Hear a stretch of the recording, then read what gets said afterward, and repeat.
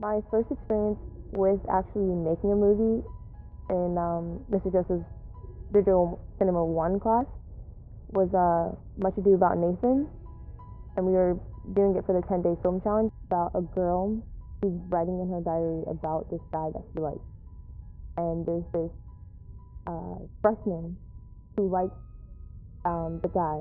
The other girl's like super popular, and so they're both trying to get his attention, which doesn't work, and he pretty much says that he doesn't like us, but then we become friends in the end.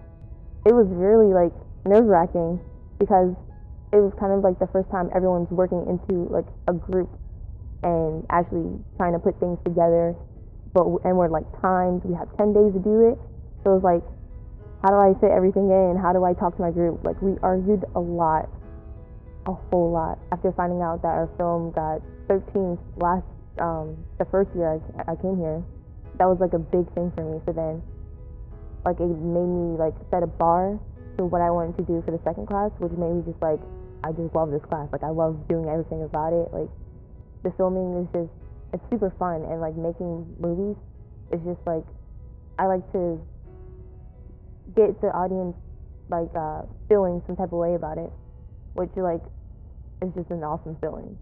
Also, we did another thing for 10 Day Film Challenge. So our film was called Drama Queens.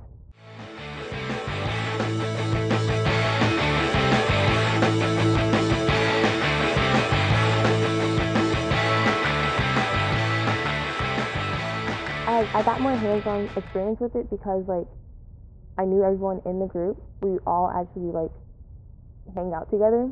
I actually like, because we got better cameras, so you can actually like, we learned different techniques and stuff. So like I was a little more advanced, I guess I can say. Like a lot of people like were, I don't know how to do this, I don't know how to do that. I'm like, oh, I got you, I'll do that. Being in front of the camera, you have to constantly not look at the camera. You have to learn your lines, which I have a hard time doing. I laugh a lot when I act. You wouldn't know because I'm that good.